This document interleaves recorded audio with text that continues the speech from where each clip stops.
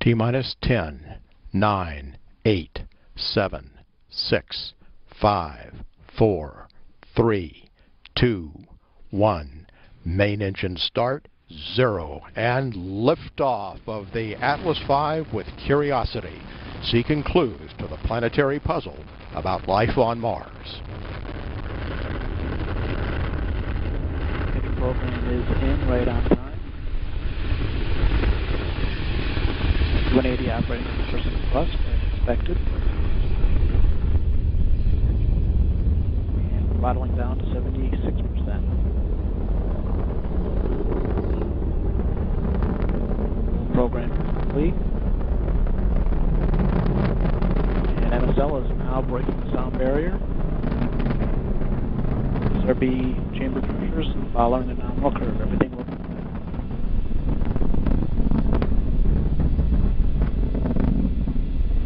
And we passed through max Q.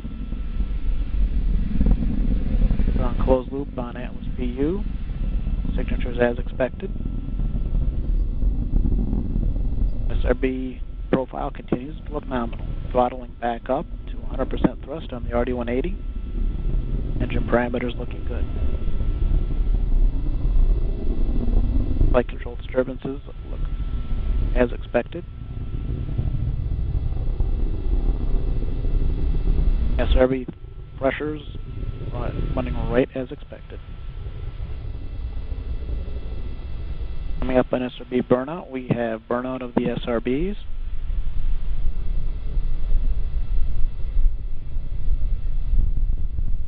Everything is looking good. 10 seconds to SRB jet.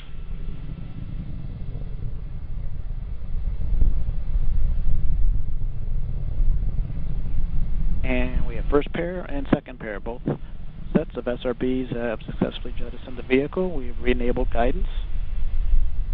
Everything is looking good. This is Rob Gannon, our United Launch Alliance telemetry manager. We're hearing.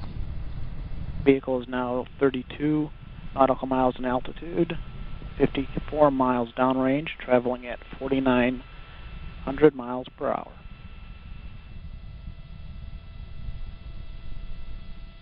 And we've throttled down to hold a constant 2.5 G level for payload fairing jettison.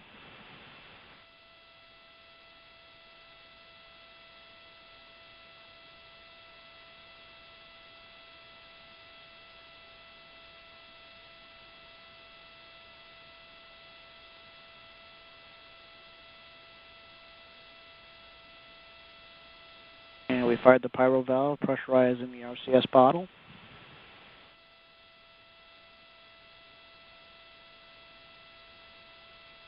Pressure increasing in the loop as expected.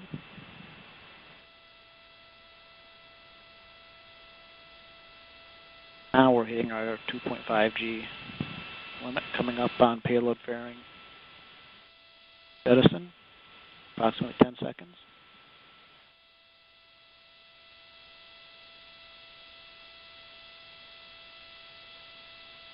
Fairing jet. And we also have a successful CFLR jettison, right as expected. Throttling up on the RD-180, everything looking good. Coming up to 89% thrust.